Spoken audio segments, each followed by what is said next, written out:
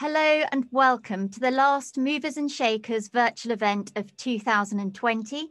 My name is Natasha Salter and I'm Managing Director of Movers and Shakers. Well, despite a difficult year with COVID, adapting to new ways of working, we've really enjoyed putting on our series of virtual events. We've had some great sessions over the year, some fantastic contributors. And if you've missed any of these sessions, do go onto our YouTube channel, do have a look through our last events and do enjoy and subscribe. We've got some exciting plans as well for next year. We'll be having a new state-of-the-art virtual platform and networking app. So you'll be able to network alongside watching all of our events. And hopefully towards the middle of the year, our events will be hybrid and it will be nice to see all of our members back in person. Okay, so today for our last event, we have an interview which we're calling Leading from the Top. We welcome back Chris Grigg, who is, of course, the outgoing Chief Executive of British Land. And he's going to be interviewed today by Sam McLary, editor of EG. And we've had Chris speaking for us over many years. In fact, he spoke at our first event in London of this year, which was held at the Lancaster Hotel, when we asked the leaders across the private and public sector to predict the year ahead. Well, quite clearly, none of them could actually predict 2020 and the year ahead. But today, it's very apt that we have Chris closing our last event of the year. Now, Chris has been Chief Executive of British Land for a staggering 12 years. He joined the top job at British Land at a time in the depths of the financial crisis. He had to restructure and rebalance the investment portfolio for British Land. And during his tenure, he's had to deal with the uncertainty of Brexit, the massive changes of the high street, and also more recently, COVID-19. But under his stewardship, he has driven some really positive cultural change. He's championed diversity and he's got real respect as a leader. So it's fantastic to have Chris here today. And I know that Sam's going to ask all the right questions. We want to know what Chris will take away from his time at British Land. You know, what is the summary of his experience? What are his highlights? What are the challenges of leading a PLC propco? What are the lessons learned? And what next for Chris Grigg? So without further ado, I'm going to welcome Chris and of course Sam. And if you do have any questions, please ask them in the usual way using the Q&A tab. Thank you very much. Over to Chris and Sam. Thank you. Thanks, Lee. Thanks for having me. And I will indeed endeavour to ask all the right questions and probably some wrong ones too. But none of us are perfect, are we? So we'll go for it. Chris, thanks so much for joining us today. And as you said, thanks for finishing off a really odd year. And I know it's the last few days really for you in tenure after, as you said, more than a decade leading BL. And we have just around 45 minutes to bombard you with questions and learn as much as we can from you. So I'm gonna go straight for it and really ask you what you think the greatest things that you brought to BL were and what the greatest lessons you'll take away from BL are. Gosh, I'm not sure words like greatest are quite appropriate. You know, for me, what are the things that I think maybe I brought a sense of modernisation to the place, and it had been very successful historically. But I think in a sense, when I arrived, I was struck by the fact it was appropriate to modernise the place. And, you know, that piece around diversity for me was just one part of that process. So maybe that's that modernity that we tried to bring to the place, and it is a we, not an I, by the way. You know, that was a big part of it. Obviously, some of the buildings that we created are cool things to have done. You know, not that many people get to actually look at a London skyline and said, you know, we and a bunch of people did that, especially the cheese grater, I guess, in that regard. What are the lessons I take away? You know, as ever, I think that the big lessons are usually about people and about decision making. You know, you learn a lot if you run an organisation for 12 years of any size or scale. And so I guess it's a lot about, you know, trying to get the best out of people as some of the things I've learned. And you talked there about people and about the diversity initiatives that you brought in, and most people know that you know, people and diversity is something I'm very passionate about. So I'd love to hear a little bit more from you about what it was actually that put diversity into your mindset, and how I guess those initial conversations at BL went, and now it feels, from an outside looking in, it's part of the DNA of British Land now. I think so. I mean, and that, you know, again, if you look back, as any leader should, I think, it is, what are the changes that I've made that might not be permanent, because that's just a wrong word, but, you know, have changed the way the organisation has done something, and that does stuff. And I think we've certainly changed that. And that, again, has been a big effort. I think when I look back, but even at the time when I first arrived, I was struck by the fact that diversity wasn't just a subject that got much airtime, either at BL or in the industry. And I, you know, come from financial services, which, for all its faults in the diversity space and elsewhere, you know, it had been something that had been talked about a lot, and actually quite a lot of activity over the previous 10, 15 years. And it did feel that process just hadn't really gotten going in large chunks of the industry. So it felt natural, as part of that modernisation process that I touched upon, to put diversity into that. And always, as you know, Sam, what I always tried to do was to make the business case and not have it stand out on its own, that you know, diversity would lead to better decision making, that would make us a stronger company. And I think that's the lesson. Sure. And one of the questions I have written down here for you is, what's the hardest part of being a CEO? And before we get into that, I wonder what the hardest part of pushing a diversity strategy is when you are a white middle-class man. You know, I wonder if that came with its own struggles. At least you didn't say old. So I thought you were going to get the whole list. Not that rude. You know what? I never really let that bother me. My view's always been that it's for other people to say that, and I felt strongly about it. I think most people knew I felt strongly about it, and that all struck me as kind of good enough.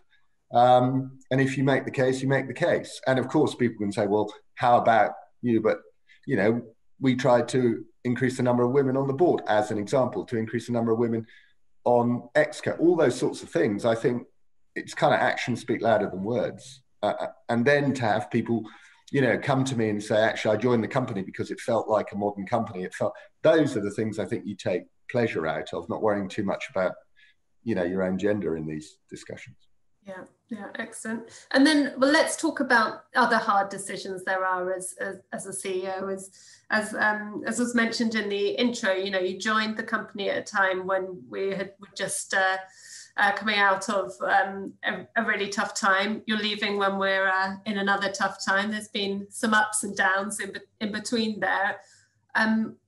Do you look back at that time and think, oh, I wish I hadn't done that, or that was a decision I didn't really want to take? Or do you look at everything through a lens of learning? The latter, I think. I mean, you know, there are things which I think we didn't get right, that I didn't get right. Such as? Oh, look, you know, I said publicly that we should have sold more retail earlier. That's a good example.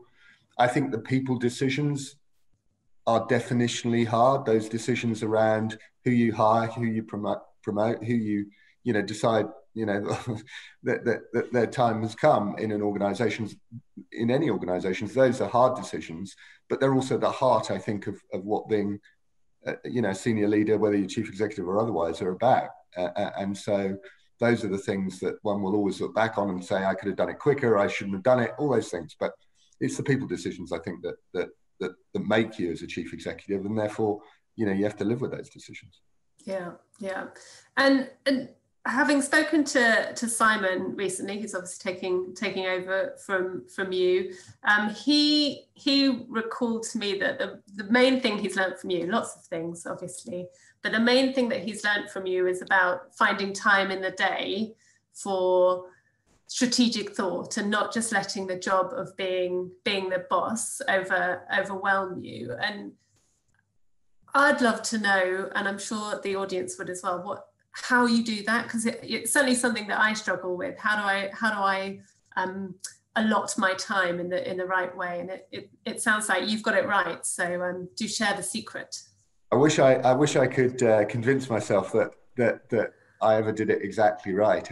I mean, I think it is partly just that recognition for all of us, right? That these are busy jobs, and that in a sense, you don't want to get distracted because you happen to be the chief executive. You just know that you've got to allot your time wisely. And what I tried to do was very much, not have any meetings on a Friday.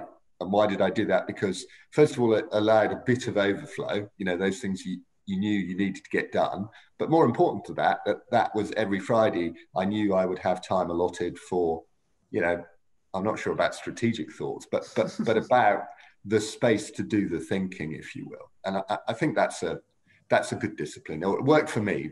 I know different people who do it in different ways, but that's how I found a way of doing it. And is that something that you try to instill throughout the business as well, that people need to take time out from the I guess the sort of physical aspect of their job to make sure they're thinking about what else they can do, what else they can deliver, how to continue to modernize British Land as a business? I think it's something you can only talk about and leave people to make their own decisions on that stuff. I think it's, you will take time off on a Friday is a kind of dangerous piece of advice to give, I think. Well, who knows these days exactly where we're going to end up. But I do think that if people see that you try and make time, then hopefully some of that rubs off. And, sounds like Simon, I haven't seen that, but that's good enough for me, Excellent. Good enough. And having that time to think about the operation of business and the relationships, I think has been shown to be particularly important during this year. And I know you and I have spoken before about the relationships that there needs to be between landlord and tenant, for want of better words, between employer and employees. So I'd love to hear a little bit more from you around the year that has been 2020 and how you've steered British Land throughout that period, and whether this year has been more powerful in terms of lessons for you than any other year. I'm not sure that it's been more powerful in terms of lessons. What I do think is it's maybe the benefit of learning lessons historically has kind of come in handy. I'd put it like that. And we were just reflecting on it. The work that we'd done planning around Brexit, right back on the table again, obviously. But we'd done a lot of work, contingency planning. Ironically, that planning came in very useful when we found ourselves in COVID. There's this thing that the army has around, the plan will never survive contact with the enemy is how I think Napoleon's supposed to have described it. But, the planning is nevertheless important. And that's what we found, that the planning, although it wasn't that what happened was expected, but we had a set of contingencies, what if planning. And that methodology, I think, worked out very well for us. And you are, of course, leaving the listed world to go into a mildly political world, which we'll talk about a bit later. But the listed world is a very transparent place to be, isn't it? And I wonder how that has felt as a CEO for the last 11 plus years, and whether you've found any challenges with that, any frustrations at leading a listed business. I think on the one hand, there'll always be frustrations in every job, right? But I've always felt very strongly that it's a privilege to have had this job, and therefore sort of dealt with it as a natural consequence of being in a privileged position. And if you get, nasty things written about you, hey ho, that goes with the job, as long as you don't take it personally. And I do think that, that your world, if you were, in my experience, has been pretty fair. And I know that there are other industries, if you will, where people look much more closely at people's personal lives and all that stuff. I've never felt that degree of people trying to encroach on that. I've tried to keep my family separate from that. And I think apart from the occasional, Dad, what are they writing about you today conversation, it's been just fine. And I don't know about you, but I very often, more often than I'd like to admit, I suppose, get the odd letter from someone who doesn't necessarily agree with what I might write. As chief executive, do you get those letters from shareholders? Have you got any memorable letters? Have I got any? I certainly I think the complaint letters are always, we've got a big public facing business, and the complaint letters are almost always painful to receive, because the truth is that usually we've messed up in some way. It's not, we don't get many kind of unfair complaints, I don't think, and it's more often than not, it's an honest mistake. It's because people were busy or whatever. But it's always painful to receive those letters and think, or emails as they normally are, we could have done better. So that's probably the thing that I remember the most. If you do the job, then obviously you have a regular opportunity to listen to your shareholders, and sometimes they're very polite and sometimes less so. And that again is part of the job. And do you think that has changed at all over your tenure? We've obviously seen the business world evolve quite a lot over the last couple of years in terms of the priorities for investors, for shareholders. Has that changed the language that you're hearing from shareholders? Yes, I think it has. I think the momentum behind quote unquote ESG has clearly gone up, people's priority list from frankly a decade ago to not being of any interest whatsoever, if truth be known. And even when we talked about it, it was like, yeah, really? Now can I talk about performance? And I think that's changed. And I think my sense is, talking, to all sorts of people, it's striking how different that is. And maybe particularly striking about how that's happening in the US, which, was arguably relatively slow to get going on this. And now, guess what? It's pretty intense as a debate. So I think that is a change. And do you think that will continue and intensify? That's my best guess, because I think, once these things get a certain momentum, then it becomes impossible to kind of let go at any level. But I also think, it's that thing about follow the money. And so much, the difference, I think, is that so much money is now being kind of tagged in some way around either a positive ESG story or a kind of, but not in these sectors because they're not. So I just think that debate is going to intensify, and all the things that will go with that. Is it greenwashing? Is it for real? Just arguably in the same way as, that little part of it that we talked about right at the outset around, you talking about diversity, really doing stuff. I think that those sorts of debates will go right across that agenda rather than just one part of it, is my best guess. And how do you think real estate is reacting or behaving in terms of those sort of new drivers that are around, being, whether that's ESG, diversity, wellness? Yeah, I do think there's been quite a big change in the industry. When I, dare I say, started, more than a decade ago, it felt like if you talked about diversity, then people were it wasn't just a BL thing, as it was a broader thing. I think that's changed today. And you're part of that, Sam, is that much more woven into the fabric of many of the businesses in the industry, and much of the thinking of a whole bunch of really senior people. I think what's gone with that has been a bigger focus on customers, and with that comes, things like wellness are just, I think, more part of what certainly we as a company have been doing, but just more generally. And I think that's a good thing. And I think it reflects an industry that's much more flexible than it was a decade or so ago. And do you see that there's still more work to be done? And if there is a biggest part of work to be done, where would you like real estate, despite kind of leaving it behind, where would you like it to put that effort? Well, hopefully I'm not exactly leaving it behind. We'll see. But, I think that,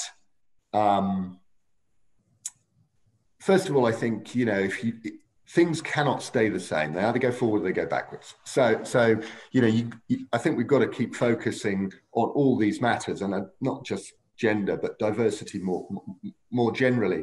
And clearly, Black Lives Matter has raised that topic right up the agenda and created, I think, a different spirit, if you will, than existed even a relatively short period of time ago. So I think that's a great example. But more generally, I think that there is just an enormous amount of work in this industry that needs doing in terms of equality of opportunity, in terms of, you know, being less still, even though it's moved a lot, less of a boys' club, all those sorts of things. You know, let's not forget there's still aspects of that. And people are going to have to keep working on it, because if you look around, you'll find that it's slipped backwards a bit. Yeah, yeah. But there has been, I suppose, a bit of a changing of the guard over the last year or so, particularly across the REITs. You know, we're seeing obviously Simon taking over from you, Mark, at Landsec, and Rita Rose coming in at Hammerson. Do you think, is that part of this new sort of focus on those key drivers, or why do you think there's been that changing of the guard? I'm not sure. First of all, if you look at these things, then, you know, guess what? Sometimes you get no change at all. Sometimes you get so I don't think, you know, Robert had done a good spell. All of those chief executives you touch on for different reasons. You know, it was time for a change, and I think that's a very healthy thing. I don't think there's that much to read into it. I don't think, you know, I don't think it was a sort of meeting of chairs, you know, a year ago saying, maybe we should get rid of this law. I don't think maybe there was, I don't know, but I that's not what I heard. No, me neither. So, you know, look, I just think it's sort of interesting. And there is, you know, one of the reasons I'm so excited about Simon taking over is precisely because of that, you know, that fresh set of eyes, a different, you know, a different way of looking at the world, together with a lot of experience and expertise around British land. I think that's a great combination for us as a business. But I think, and you know, for me, I felt that 12 years was a good time, but time enough as well. And so I think that sense of regeneration, of moving on, is a very healthy thing. Absolutely. And I guess that we've talked a lot through the pages of EG actually about the, you know, it's great to have new thoughts and new views coming in, but also, you know, as we prepare for what's going to be a pretty bumpy ride for the next couple of years, it's important to have those who've seen it and been there before available for some advice or some learning as well. So are you going to make sure you're still available if someone needs to call on you and say, hey? Well, you know, I would hope so. I'm certainly not changing my telephone number, so that you know, got to change my email, but and I will send you the new one. But you know, I just think that it's that balance, isn't it? If people want advice, terrific, happy to give it. But equally, you know, I've tried to be very clear with people at British Land in particular. You know, Simon's the boss. You know, and I don't want to be seen as some spectre in the background. That's not how I think one should operate. So, you know, but for the industry more generally, absolutely. You know, I'm sure there'll be interesting conversations to be had over the next spell. Absolutely. So at the beginning of our conversation, you talked about some of the greatest things that you're going to take away from BL, and those being, you know, sort of walking around the city and looking at buildings and saying, I did that. And you mentioned the cheese grater. I wonder if you could talk us through perhaps some more of your sort of highlights of your tenure and the things that you will look at and be proud of. Sure. And it's interesting. You sort of come to the end of a spell in a job and you think, gosh, you make your little list, but making my little list or big list or whatever. I mean, I think the work we did on campus, and it is a we, right? And I think it's very dangerous to start using the I word. But, you know, I think the work that we at British Land did around campuses, Broadgate, you know, buying Paddington, those things, I think we did make that different. We sort of ended up, I think, almost defining how mixed use should look in London. And that sounds a cocky thing to say, and I don't really mean it that way, but I think, and there were many, not just BL, but there were many people who advised us. But that's something I'm very proud of, because I think it ends up being better for our customers, if you will. You know, other things, I think Clarges was a great thing to do. You know, we it's one of those, it's easy to forget just what a long-term business really estate is, but that's a project that, you know, when we hadn't bought it when I arrived. We sold all the apartments. Then we sold just recently, actually, the office piece. There's something very nice about beginning to end and having done it in your tenure. So those are bits and pieces which which are, I like to look back on. And well, let's stick with buying and selling things and getting deals across the line this year. Well done on that, by the way. I wonder, what are your thoughts on, I guess, the future of real estate and London? London is well, from tomorrow it's really going to struggle, isn't it? Going into tier 3. Is it gonna survive? How are we gonna get through this? I don't think there's any doubt that London will survive and thrive. I mean, this is a city that has its origins 1,000 years ago or longer, however you think about it. And so there are lots of great reasons why people want to come to London, and I'm not going to rehearse those because most people on this call will know them as well as I do. I don't think those things disappear overnight. I think the problem is going to be around the damage to the infrastructure, the businesses that don't return, the confidence. Those things are going to take a while, I think, one way and another.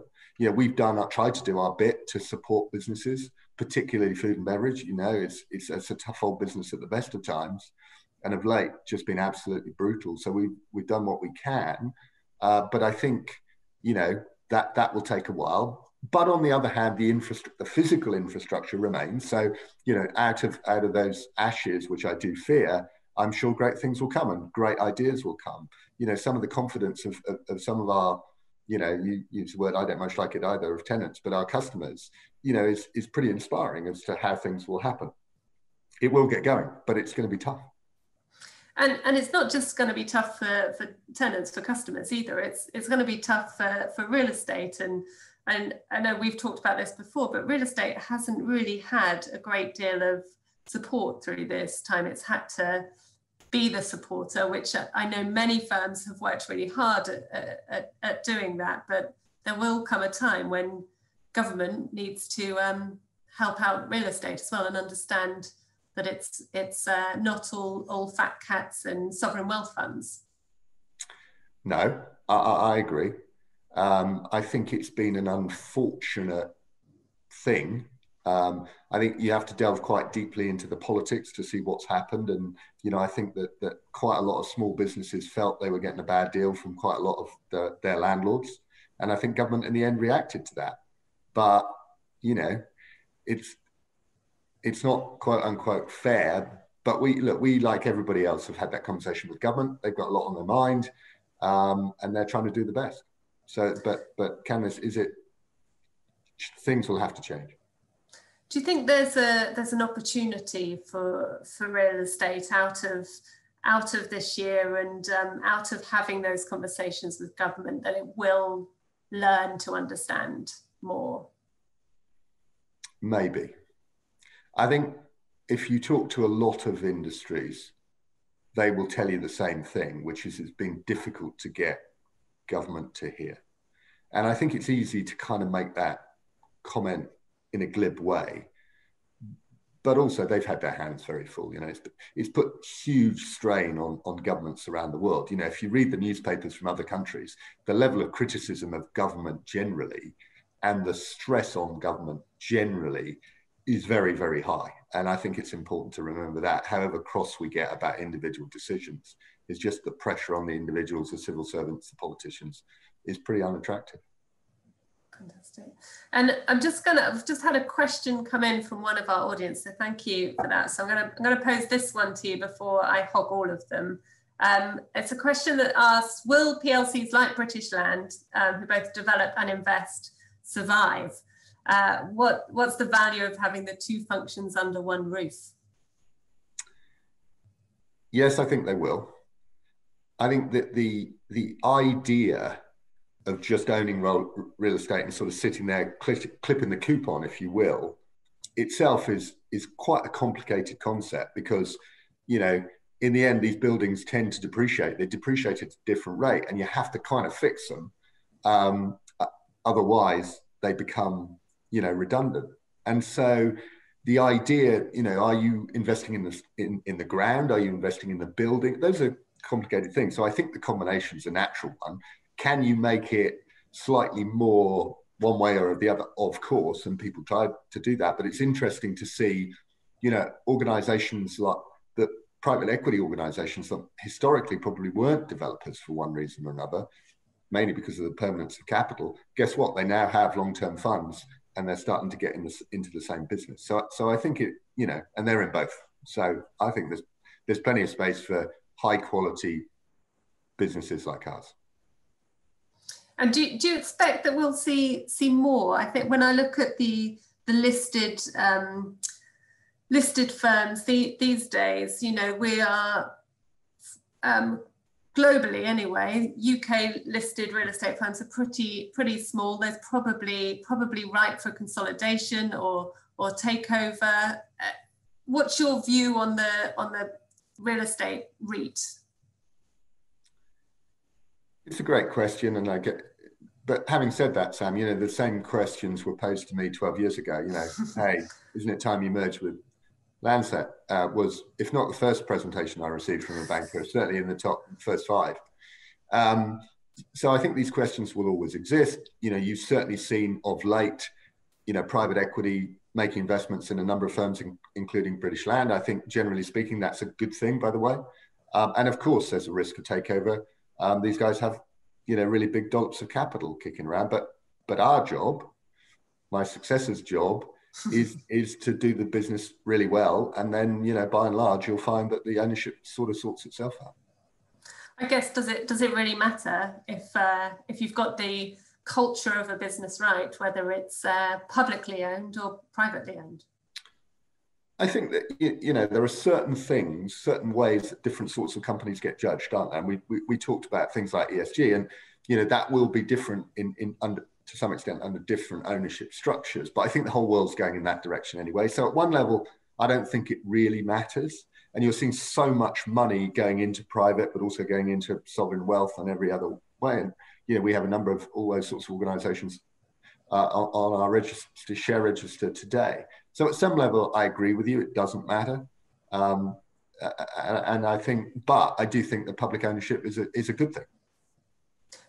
For the transparency reasons or for other reasons? And look, it's a different form of discipline, but, I can tell you when you go around well, not this year, obviously, but go around the world talking to shareholders, they take it, they subject you to a very high level of scrutiny, and generally speaking, and also come up with some good ideas. I mean, I think it's a much more, what's the right way of putting it? It's a much more kind of, mutually, if you think about it well, I think it's a mutually beneficial, challenging relationship at its best, and that's a good thing. But look, private equity does that in another way. So, either model works, I think. So you mentioned that one of the first questions you got asked, or in the top 5, was, are you going to merge with Lancet? How are you going to tell Simon to answer that question? Because it'll inevitably get asked again. I might do it. Yeah, of course, I'm sure you will. I'm surprised you haven't done it already, Sam. First of all, I think the idea of telling Simon anything would be a bad plan, don't you? He's his own man, and rightly so. And I've stepped down, and so I've certainly no intention of telling him to do anything. And if he asks, I'll give him my opinion. But as I say, we stayed separate for 12 years. There was a reason for that.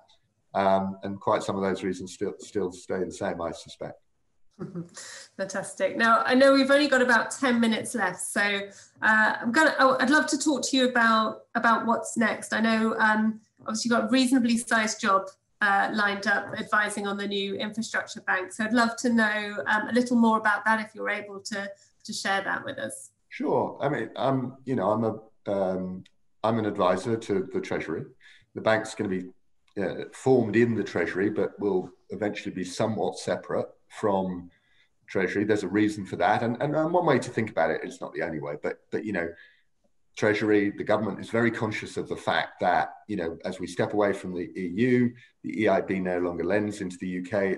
It's actually lent a lot and granted a lot of money over the years into the UK, and so having that kind of public sector facilitator into infrastructure projects in the UK feels like quite an important project, and hopefully I can add some value there over a period of time.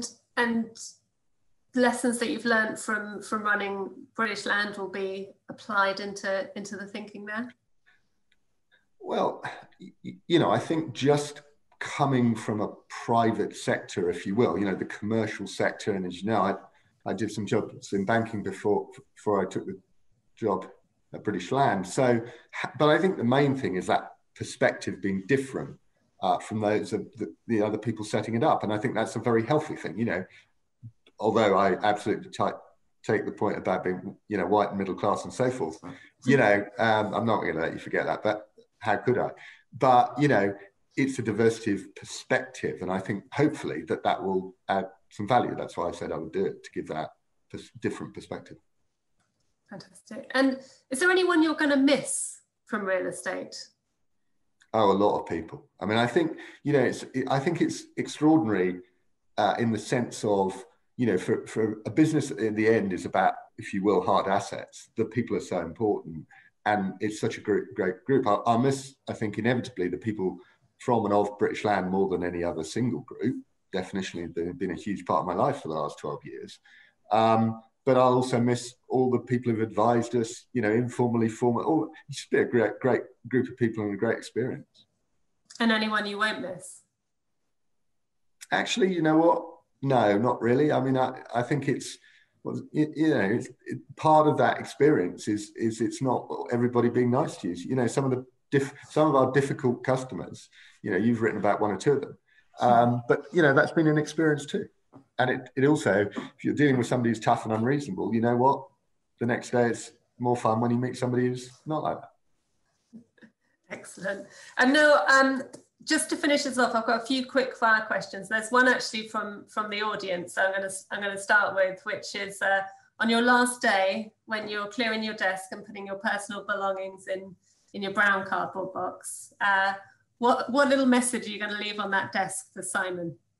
Well, I've already done it because he took over, nearly a month ago. I didn't leave a message. I thought the best message was to make sure the room was empty, And sanitized, of course, in these times. Of course. I mean, of course. So the title of this interview was Outgoing Chief Executive. So I just wondered what the most outgoing thing you've ever done is. Outgoing? Gosh, yeah. I'm not sure I know what you mean. Definitely not what I would talk about. I think the first time you have to stand up and do a set of results, in my case, actually, was before that. When we did the rights issue, that was, I was very new to the business. I was trying to learn about real estate. I was trying to learn about the company. Standing up and asking people to give you, well, not give you, but, subscribe a load of equity. That was a moment of, feeling a little bit nervous, shall we say. So that was probably the most. Now I'm really out on the tightrope a little bit. Excellent. And I asked this question on Twitter when I was trying to get people to give us some quick fire questions for you. They're all very shy. And so you might be ready for this one. But if you were a superhero, you could have any superhero power, what power would it be and why? Oh, it's the thing that I always tell people, I'm not psychic. If you want to manage people really well, it's awfully handy if you're psychic. So that would be mine.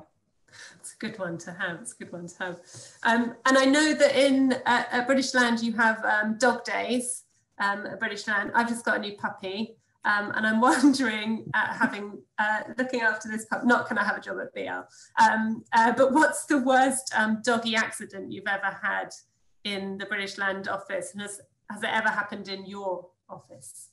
I don't think we've had any bad accidents, and if so, I think they've been cleared up ahead of me getting there. But I think one of our colleagues brought in it's a big dog, and it was very smelly, and there was just a lot of complaint. The whole policy nearly got binned on the day. Our head of HR was sort of besieged by people complaining about it. So that was the near miss that we had. It never came back. The dog never. Fantastic. And then the final sort of quick fire question is, what's your greatest faux pas that you've ever made? I know we all do them. It's got to be with investors. It's those horrible moments where you forget who you're talking to, but nothing too bad, I don't think. That's usually the one. You find that you've been talking about the wrong thing actually, but the worst was just not. Now I think about it, the most embarrassing moment was on a results call. And, you have the questions at the end. And this guy, he's a very nice guy, but he has quite a strong accent. I won't tell you which one because it'd make it too obvious. But he asked me a question and I just didn't understand a word of it. So I asked him, could he repeat the question? He repeated the question and I had no more clue. And I'm like, where am I going with this? And so I was like, I don't know what to do now. I just made up an answer. I had no idea. It was like, yeah, it's 32. Next question. That was a horrible moment. Did he respond or you moved on so quickly? I moved on so quickly. It was like, and I kept on thinking I should have probably just said, I think Lucinda was at the time the FD, I should have said, Lucinda, what do you think? But I couldn't be that mean. Always pass the buck. That should be a lesson from leadership. I don't think that one works. Chris, thank you so much for this. Before we go, I guess it just leaves us to ask you three pointers from you that every real estate leader, every business leader should keep close to them if they want to survive as long as you did it in tenure and really deliver a modern business going forward. 3 pointers. Wow. Well, look, always think about the people. Have you got the right people? And the answer is not always the same forever. People change and your requirements change. So it's all about the people.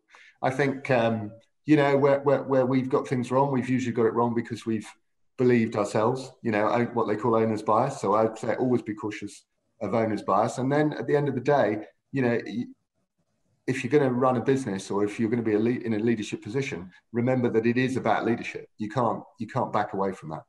Those would be my three. 3 excellent pointers. Chris, thanks so much for joining us today. Thanks to everyone for listening in. Thanks for the excellent questions that were shared with us. And I'll now hand back to Lee.